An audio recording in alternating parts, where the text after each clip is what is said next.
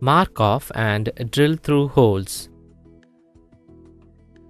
File and finish to size 85 x 75 x 10 mm, maintaining parallelism and perpendicularity. Check the flatness and squareness of the plate using tri-square. Apply marking media on the workpiece. Mark drill holes as per drawing. Mark horizontally 22 mm, 44 mm and 68 mm required places of the workpiece. Mark vertically from bottom 18 mm, 20 mm and 20 mm respectively.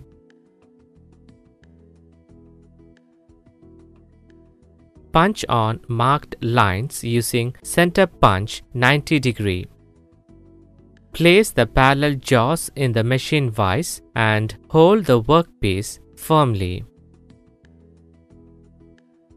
Fix the drill chuck in the spindle with the help of mallet. Then fix the drill bit in drill chuck by using chuck key. Never use any hard tools. It may damage the drill chuck teeth. Do not change the belt while machine is in running.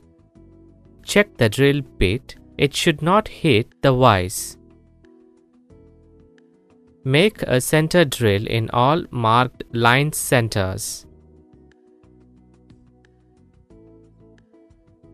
Remove the center drill and fix dia 4 mm drill bit and drill holes in all center marked places. Lubricate the drill bit intermediately. Make an 8 mm drill on the left side up and down marking, then at right side middle marking. Make a 12 mm drill at the center of the workpiece. Similarly, fix dia 6 mm and make a 6 mm hole at the left and right center, right up and down marking. After making a drilled hole, make a chamfer on it to remove the burrs.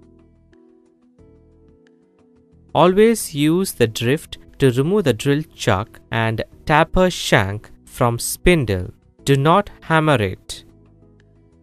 Don't remove the chips with your bare hands. Always use cleaning brush. Check all the drilled hole sizes with the use of vernier caliper.